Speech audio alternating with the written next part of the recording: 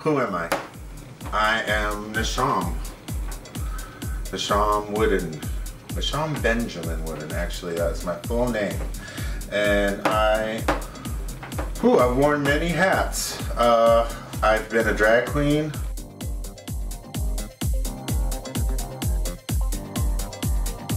I've been an actor. Hey, what you got there? I knew all night that something was gonna happen. I've been a pop star.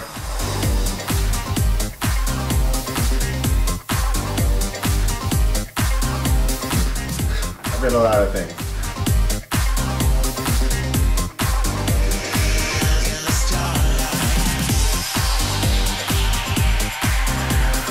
In show business.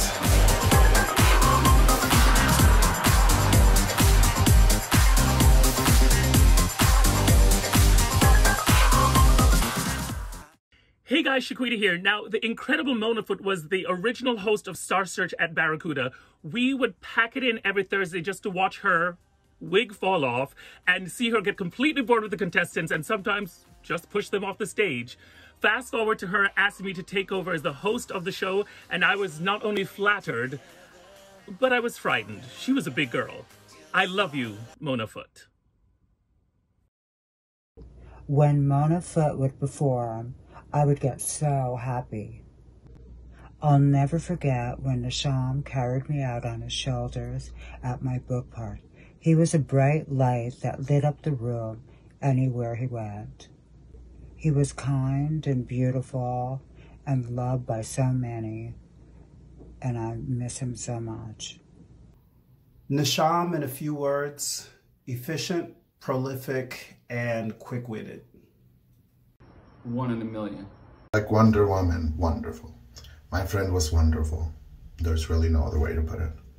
Classic Mona Foot, ridiculous, outstanding, and something you'll never forget. He was a creative genius. He was so loving, heart of gold, handsomest man I've ever seen in my life, and just an incredible talent. I'll forever miss that man. And no one's ever made me laugh so hard. I miss you so much, Nash. That was the magic of Nashom. Within one breath, a small moment become a lasting memory. One quick snip, one hilarious comeback, one bluntly honest remark could be seared into your head and your heart for good. Those ones where you can still hear his voice in the moment. Nashom is amazing. Nashom is our sister. Nashom is New York. Nashom is New York. Personified. She will always be one of the queens, a colored girl, a black in arms, doing the do, fighting not only the good fight, but being the cunt. Why? Because she can, darling, and you can't take it. Nashom, Nashom, Nashom. I had to have my eyeglass wear on point. Sunglasses were her thing, honey, my sister. Nashom was always fun. Always had a great line, a great sarcastic remark, or great observation. And Mona Foot was entirely a star. When I moved to New York City in 1992, stop doing the math, Mona Foot was a huge drag star already. And when Mona started hosting Star Search at Crowbar in the East Village, that was one of the first places I ever performed and started to build a career, if you will. It's all her fault. It's all her fault.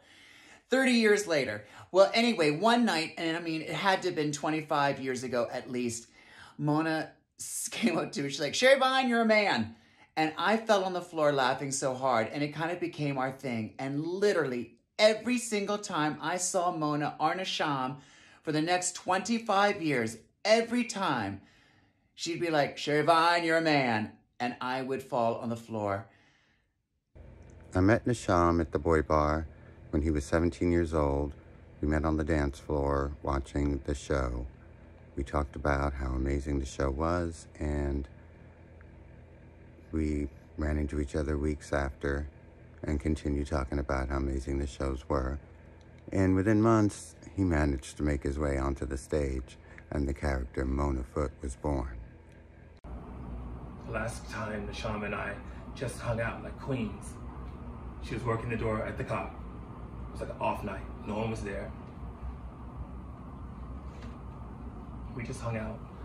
I was in the East Village and I was like, you know, let me just go and see a sis. And we just hung out there and did the national black girl colored queen pastime. Reading and carrying on at the door. Me, her, a couple of other good friends, and a real good time for the real good queen. Just being shady, just being fierce. I first met Nashom back in the late 80s as Mona Foot, and I think I was there the very first time he ever stepped foot on that boy bar stage, and from that night on he always brought the house down, and it was great to see him blossom over the years from a sort of cartoony drag character to this sort of super vixen Wonder Woman drag superstar. And then, you know, of course, underneath all of that, he was just gorgeous Nashom, singer of the Ones, and a very sweet, talented guy. Okay, so my funny story about Nashom, of course, I have millions of them. We used to act ridiculous all the time and read everyone, which is, of course, his MO. But, you know, he loved Halloween, and, you know, he dressed up as Rick James a few times, and of course it was amazing and spot on, and everyone was like, oh, your outfit, your costume is so amazing, where'd you get it? And he was like, these are my clothes.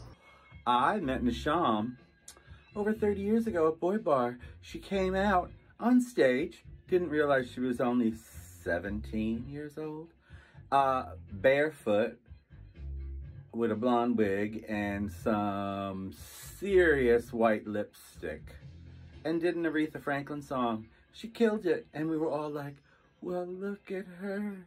Who the heck is that? Lo and behold, how many years later, we were in the Ones together.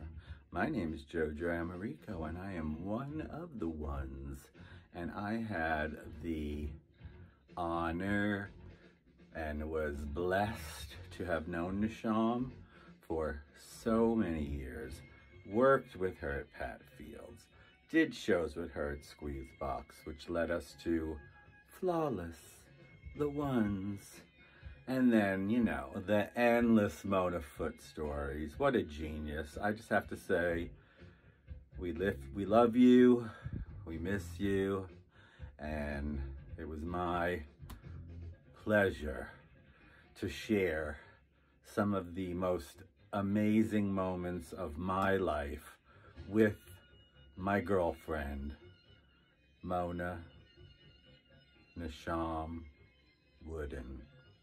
Love you, girl. Working with Nashom and the Ones was amazing.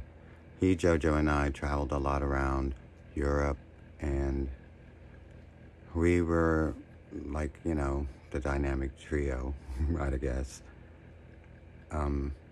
So many stories, so amazing. The Ones, what can I say? And she said, you should have these. Chloe, gorgeous. They look like gazelles. Sydney. Oh. She told me that I should she told me that I should believe in myself more because I'm worth it, and I knew that. She knew that too.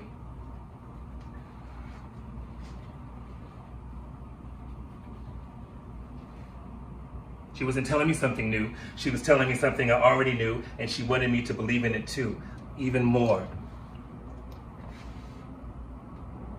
She saw it.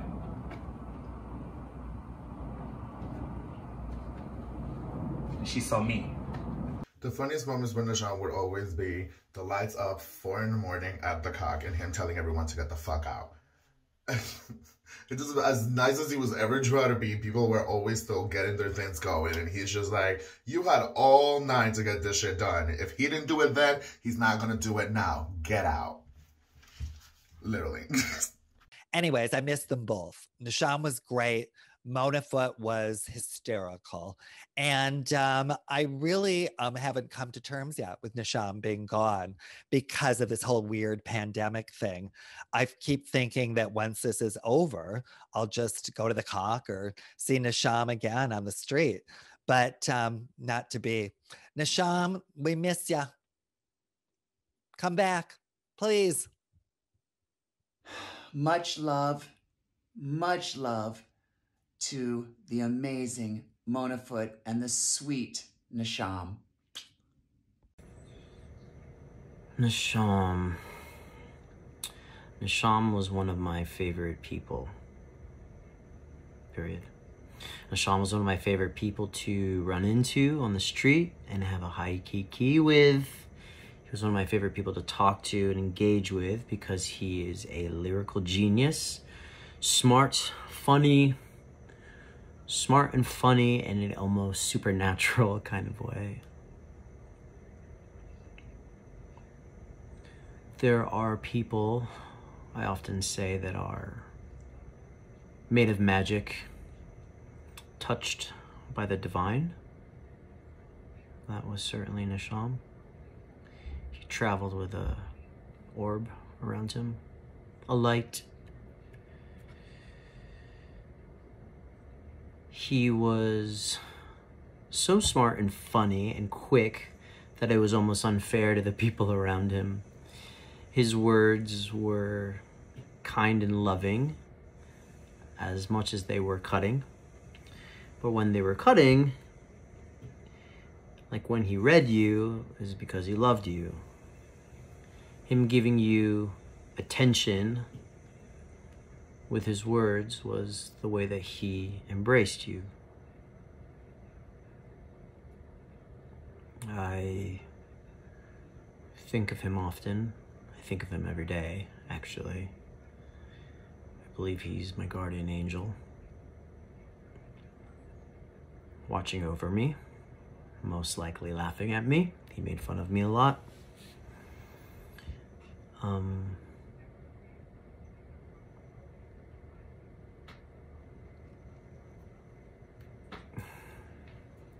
Love you, Nashom.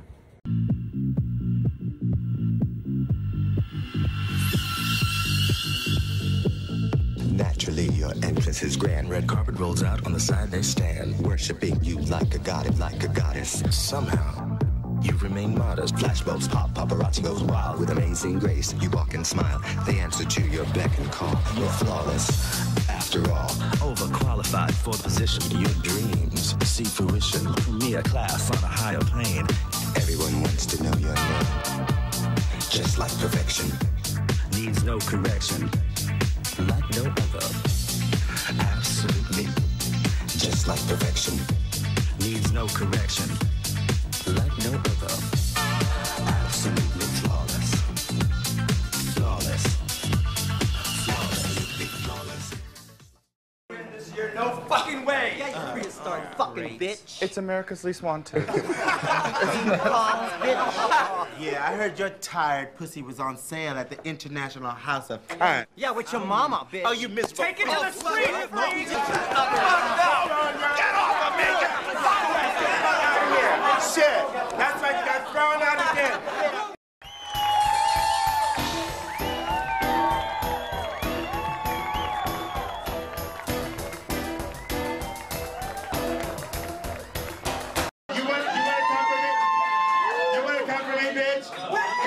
Listen, my winters came off. There's no telling what might happen now.